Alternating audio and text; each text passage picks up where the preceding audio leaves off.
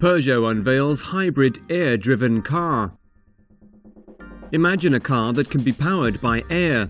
Well, French carmaker Peugeot has developed just that, unveiling the prototype of the new HybridAir engine car it says can drastically cut fuel consumption.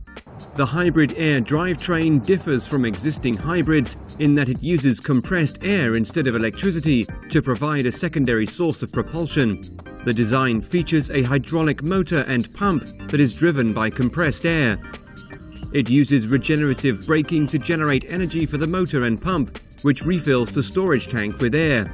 The HybridAir system adds around 100 kilograms to the weight of a conventional car, around half of the amount of an electric battery-powered hybrid system.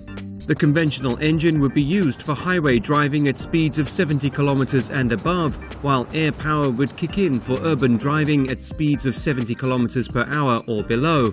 Peugeot claims that the HybridAir can deliver fuel savings of up to 45% over a conventional engine for urban driving and an overall fuel saving of 35%. The French car giant hopes to debut the technology on the market in 2016.